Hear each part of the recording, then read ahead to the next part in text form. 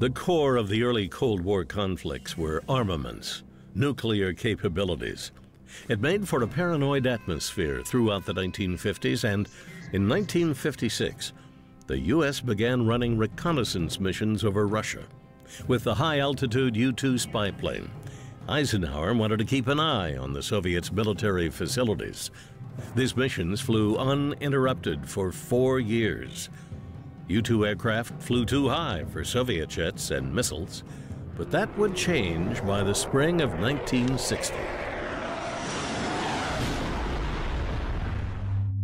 Months before Nikita Khrushchev arrived in New York for the 1960 session of the UN General Assembly, the Soviets shot down an American U-2 spy plane as it flew over Russian airspace and captured its pilot, Francis Gary Powers.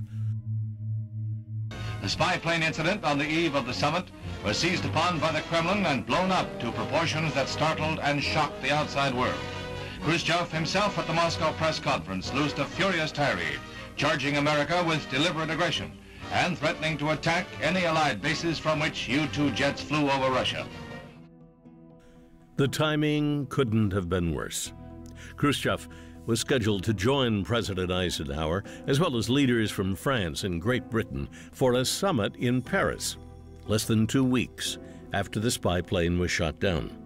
And when Eisenhower refused to apologize, Khrushchev pulled out of the summit.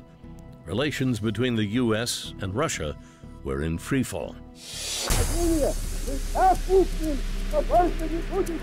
And then came the 1960s session of the UN General Assembly, which began in September. Khrushchev wasn't invited, but he showed up anyway, declaring himself the head of the Soviet Union's UN delegation. The 1960 session of the United Nations General Assembly convenes, one of the most momentous diplomatic gatherings in modern history, with the crisis-ridden Congo, one of 13 African nations admitted, along with Cyprus, to bring UN membership to a new high of 96. Nearly all are represented by high officials.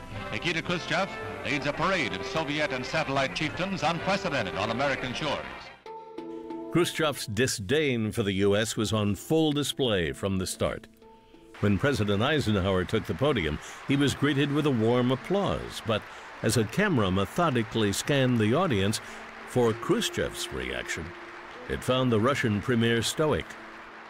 If the USSR will agree to a cessation of production of fissionable materials for weapon purposes, some production facilities could be closed without delay. Khrushchev would hold his stoicism throughout Eisenhower's speech, but by September 29th, he could do so no longer. Khrushchev continued his boisterous, boorish tactics. Britain's Prime Minister Macmillan was but one of his targets. Khrushchev created several interruptions, shouting and pounding on his desk. Beyond the recent spy plane incident, Khrushchev was angry about the UN's handling of escalating trouble in the Congo. There would be other outbursts in the weeks to follow, including one where Khrushchev allegedly took off his shoe and banged it against his desk. These theatrics pointed to a deepening divide between the East and West, something that would play out in a series of dramatic events in 1961 and 62. Pushing the world closer to all-out nuclear war than it's ever been before.